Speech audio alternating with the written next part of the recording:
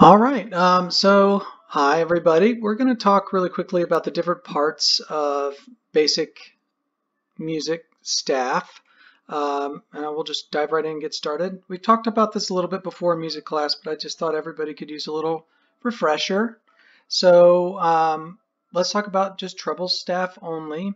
And what we see here is the 5-line 4-space staff. And I've got 4 measures set up.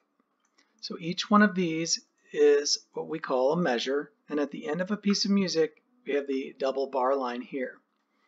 Now you might wonder what these rectangles are.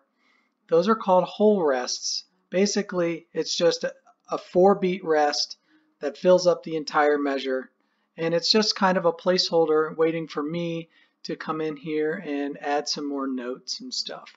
But and we might do a little bit of that in here in a little bit. So first thing we'll talk about is the treble clef, also known as the G clef. It looks like a fancy G if you look at it the right way. It makes a circle, kind of a target around that G line, that second line right there. That just tells everybody that that's G. So that's our treble clef. This is the key signature. It tells everybody where do is, and do is going to be on the F space right here. And you can see it's already helped me out by adding a quarter rest and then a half rest.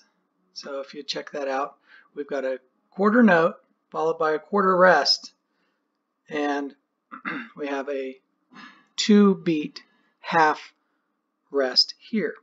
And that brings me to my next topic, which is the time signature. It's right here.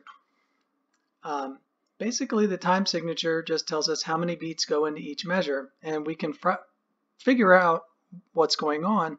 We have 1 beat here, 1 beat here, and 2 beats here. So 1 plus 1 plus 2 is 4. And that's what that top number means. The bottom number means that the quarter note is the note that gets the beat.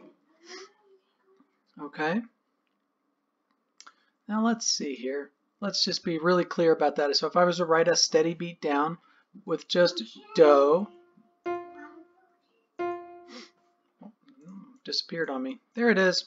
So we have 1, 2, 3, 4. Okay?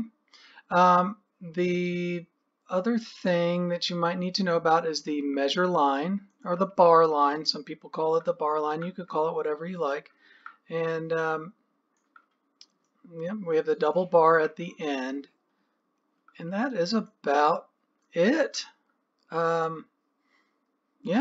cool. Well, I hope you enjoyed the video. Hope it was informative, and we'll see you next time.